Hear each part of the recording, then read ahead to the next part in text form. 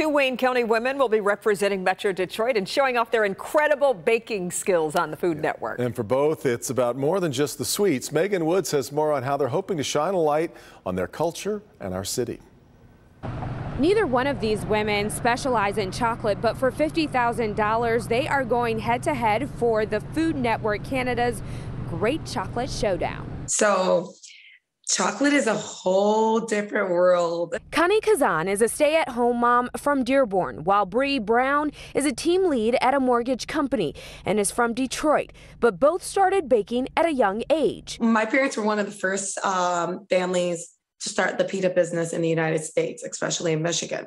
And I grew up under the wing. And I look at my parents and I idol them because they taught me life. They taught me what to do. I've always loved to bake. I got an East Bake Oven for my 5th birthday.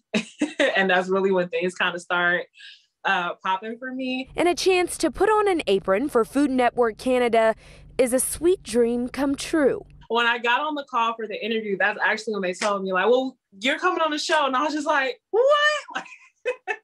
Immediately start bawling because I grew up watching Food Network in the States. The competition was no piece of cake. I know, like, a lot of people were like, oh, I can do that. Listen, I'm telling you, it is hard. But it's bigger than the chocolate or the $50,000 grand prize. Wearing the scarf and stuff and representing the Muslim women in the world, just showing that we can take things to another level if we push ourselves.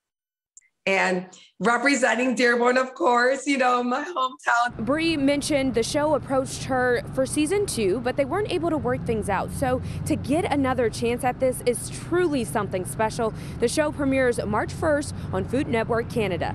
I'm Megan Woods, Local 4.